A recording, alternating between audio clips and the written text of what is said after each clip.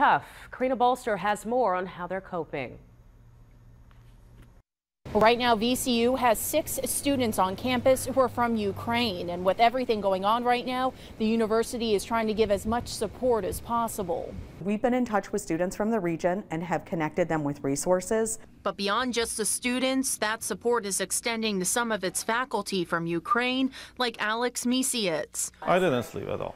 The VCU math professor spent the entire night and day trying to find a way out for his mother and grandmother who live in central Ukraine, about 4 hours from Kyiv. I feel helpless.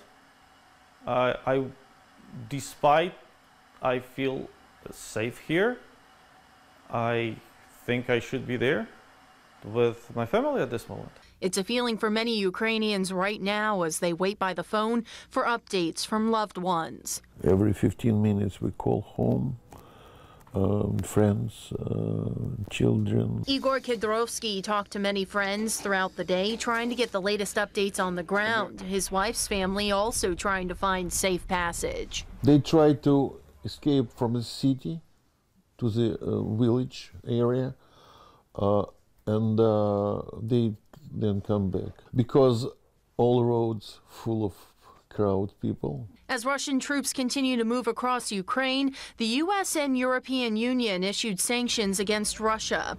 But these men don't believe that will do anything, and other measures need to be taken to stop Vladimir Putin. Without the U.S. military invasion, this is impossible. Still, I believe in negotiation. While it is uncertain what could come next, there are groups ready to help these men, women, and students in any way possible. Support is key, and being very mindful of what students are going through as we navigate this all together. Now, despite all of these recent events, these folks are really trying to remain optimistic as they move forward. On your side, Karina Bolster, NBC 12 News. Accurate, reliable.